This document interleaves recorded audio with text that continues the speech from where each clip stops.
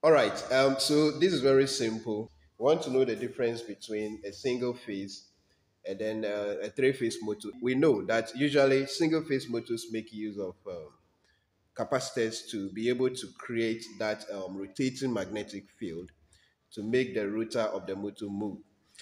Unlike three-phase motors where you have three different windings that are connected to three different electrical lines, which automatically creates the rotating magnetic field to make the motor rotate. In the case of a single phase motor, we would have to include a capacitor to create the phase difference that will cause the rotating magnetic field in the stator of the motor. Now, most of the times, you can easily identify single phase motors when you see the capacitors connected on them.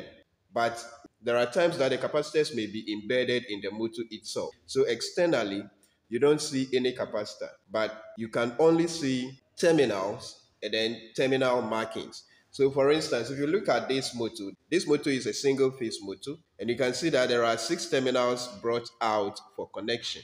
Just like um, this is a three-phase motor, and you can see there are also 6 terminals. All right, so here there is no capacitor outside to easily let you know that this is a single-phase motor. Now, if you want to identify between this and this, the simplest way to do that is to check the terminal markings.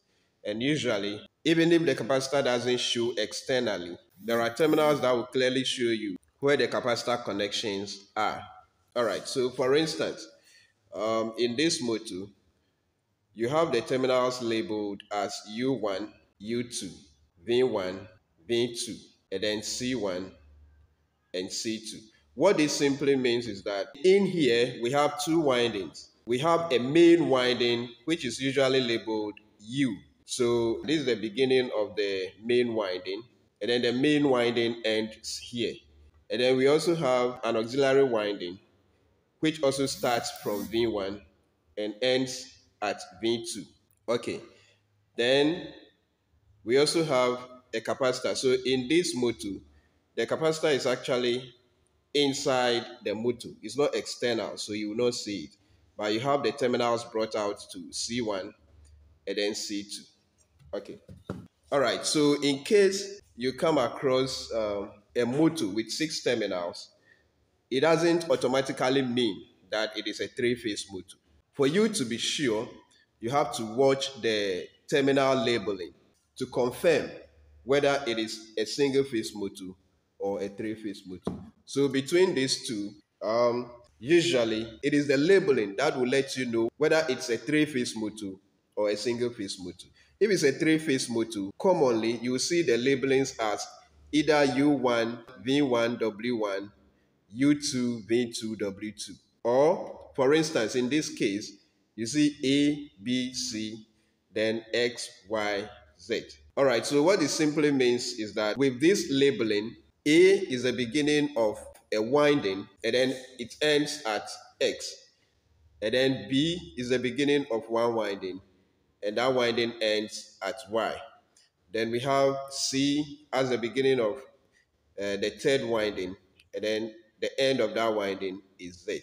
Okay, so in another video, I'll talk more about how to connect supply to this and make it work later. All right, so in the next video, I'll be showing how to connect the single phase motor terminals to supply.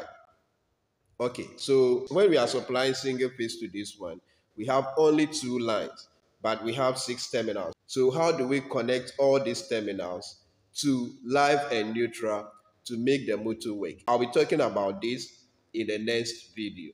So please, if you are new and you have not yet subscribed, kindly do so you get notified when I post the next videos. Thank you very much for watching this video. Please, if this video is useful to you, kindly share with others to also benefit. See you in the next video.